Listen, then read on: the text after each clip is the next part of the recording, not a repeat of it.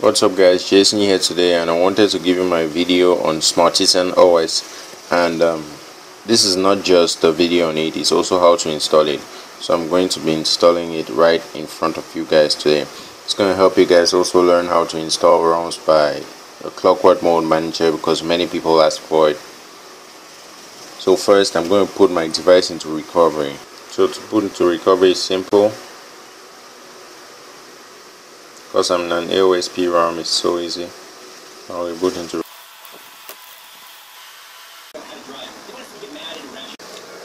The first option should be backup, and I hit just the power button, and it's going to back up. Anything you want to install in recovery, you have to do a backup first, so that at least if you screw up, you can still get back to where you were before.